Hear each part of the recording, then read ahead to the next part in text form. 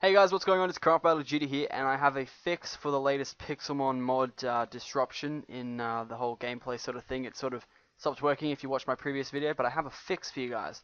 This was supplied by Cypher X, who is a player on my server, and he found out a fix. So it's great to know that we're all working together trying to get this fixed. But it's pretty simple how it works actually. It's just a simple database error. So if you go into your .minecraft and you want to delete your database, because it's essentially your database is your database. Wait, make sure you exit your Minecraft first, because your database is essentially like updating, and the latest update to it was wrong. So you want to delete it, and then you go to your config, and you want to edit your Pixelmon config. I suggest using Notepad++, but some of you probably don't know what that is. Program. Okay. Anyway, you want to go to check for database updates and make this false. I've already done this just to make sure it works and actually does work. So put that. It'll be true. Put it to false.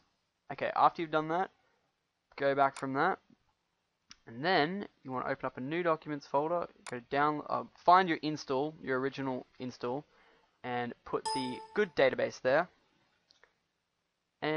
But this will mean that any tweaks done after the release of it would not count. I'm not sure if they did any, but that's pretty much it. So the database is there, you're all good to go.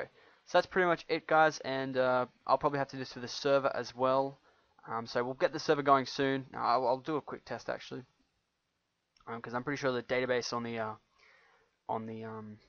the server is corrupt. If I because I stopped it last time when it was working. So yeah, that's a problem.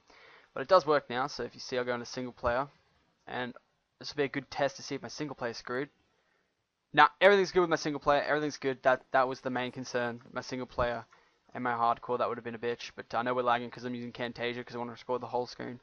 But pretty much, guys, I think that's pretty much everything. Just follow those easy steps and you'll be back up and running to play Pixelmon. I'll have the server up in probably maybe an hour after this video comes up. Just got to fix some things and hopefully we'll get it up going. But if not, I'll see you guys next time. Thanks for watching.